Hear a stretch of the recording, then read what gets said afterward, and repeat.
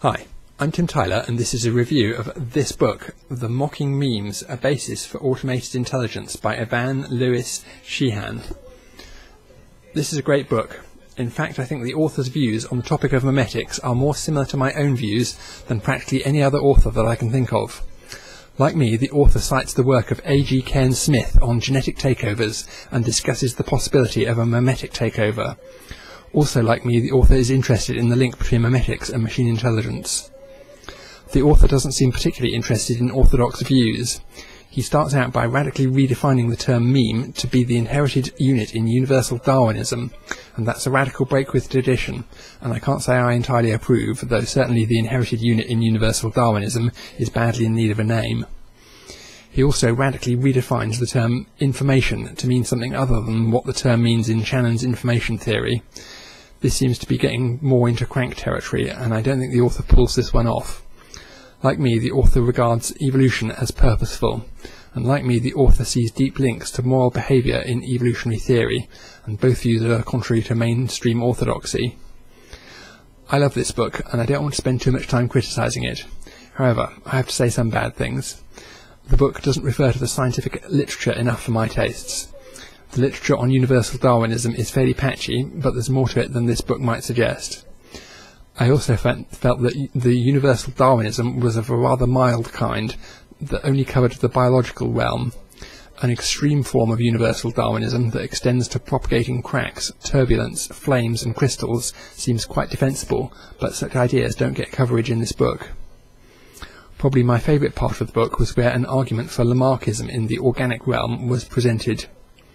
Lamarckism, in the form of inheritance of acquired characteristics, is an idea which is widely disparaged in modern times. One of the common arguments given against cultural evolution being Darwinian is that it works partly on Lamarckian principles, while organic evolution is solely Darwinian. A common response is that cultural evolution is not Lamarckian either. However, here I'll take a different position. Lamarck apparently thought that all acquired traits could potentially be inherited. However, the fact that some acquired characteristics are inherited in the organic realm is pretty obvious, such as when a dog acquires fleas and then its offspring inherit them. Indeed, with 8% of human DNA inherited from viruses, it seems difficult to argue that no acquired traits are inherited. At this point, there are various replies by those who still want to claim that organic inheritance is wholly non-Lamarckian, and I won't go into those here. This book provides another type of case where we see the inheritance of acquired characteristics in the organic realm, one that doesn't involve symbiosis. The author argues that surgical breast enhancements are inherited and tend to produce offspring with larger breasts. A mechanism for this is provided. Those with breast enhancements tend to attract mates who prefer larger breasts, and some of that preference will have a genetic basis. Genes in men for a preference for larger breasts will tend to be statistically linked to genes whose expression produces bigger breasts when in women, due to their shared evolutionary history. So we can expect breast enhancement patients to have offspring with larger breasts than would have been produced if no enhancement surgery had taken place. The reasoning used here can be applied to most sexually selected traits. It also works with traits that can be amplified naturally using Lamarck's principle of use and disuse, such as large bulging muscles. The centrepiece of the book is a large section about the memory prediction framework and bidirectional hierarchies in the brain. This material was inspired by Jeff Hawkins' book On Intelligence. While interesting, this was the most long-winded and difficult section of the book.